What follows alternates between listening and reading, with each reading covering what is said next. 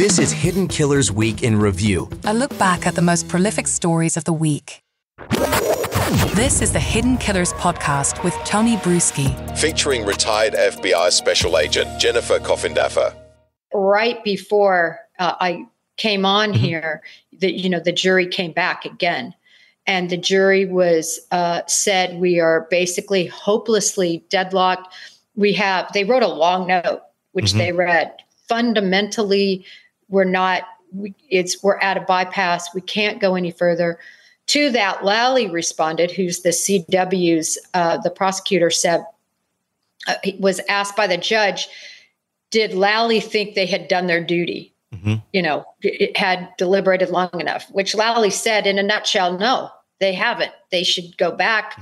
They've only deliberated one day for the 28 days or something like that of testimony. And so they need to go back, basically. Yeah. Meanwhile, the defense got up, Yannetti, and basically said, no, we're good. We think they've done their duty. And I've had a lot of people say, well, that's not exactly what he said. Well, yeah, that was the point. In a nutshell, yeah. In a nutshell. One was happy with that, obviously, because their client gets to continue on bond. They're not going to go to jail, blah, blah, blah, if indeed they would have been found guilty. And the judge said, no, listen, we're going to read what they call the Rodriguez note, if you will, a direction. And it basically is the one last chance the judge has to say, listen, please find, go back and deliberate one more time and ask yourself, is your reasonable doubt really reasonable? Yeah. That's kind of what it says in either direction. Yeah. If you're doubting conviction or doubting, and sent them back again. But in the meantime, right after that there are, and take this for what you will, Tony, but source information that came out, and they're saying that the reason that there's this deadlock is some jurors are in complete fear, not only for their life, but for being harassed, stalked, so on, depending on their vote, and that is affecting the deliberations. And supposedly they're going to beef up some other, more police and all this. That source information that was told to me, I never really like to repeat source information. I'm repeating it for everybody to consider. Sure. And it would not be surprising at all. Just considering the nature of this and how vile people have been in this case. This has felt more like a political campaign than it has an actual trial.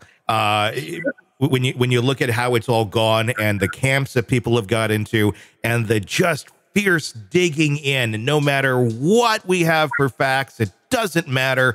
This is where we're going to be outside of the jury. So I'm not at all surprised that we're sitting here at a deadlock. I called it right away. It's the first thing I said. I said it's going to be a hung jury, just because of all the factors that you just talked about, and the fact that it's just confusing as hell to a jury, all of these things. So I'm not surprised that it's sitting where it's at. Are you surprised that they're this deadlocked at this point in time? Well, you and I agreed on this from the go. Yeah. I said, I think my exact words were, this case is a microcosm of what we're seeing on social media, mainstream media, and that is an impasse. Yeah. For those people who have dug in and they've said, the police messed this up, Proctor's a horrible person, there were red Solo cups used to collect snow, and it was kept in a brown bag on the exchange that came from a grocery store, they are dug in. Yeah. And then there's the other people who are dug in before they saw one lick of evidence. All these people outside have not watched one lick of this trial. Meanwhile, many of us, like me, have watched every second of the trial. Yeah. And so, but yet they're out protesting. Why, where's their information from? Yeah. It's all from really the same source. And that's people who are giving information that is not accurate about what happened at trial.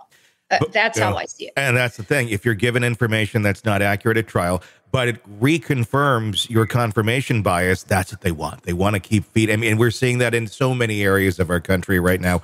I'm wondering, I mean, this is an interesting example here. I'm wondering how many other trials we're going to see get more and more deadlocked going forward. just the way that people are digging into their opinions, where people just can't seem to come together on almost anything anymore, even just basic facts. It's really been kind of a fascinating study, if you will, to watch. Want to listen ad-free? Want advanced access to all of our interviews before anyone else?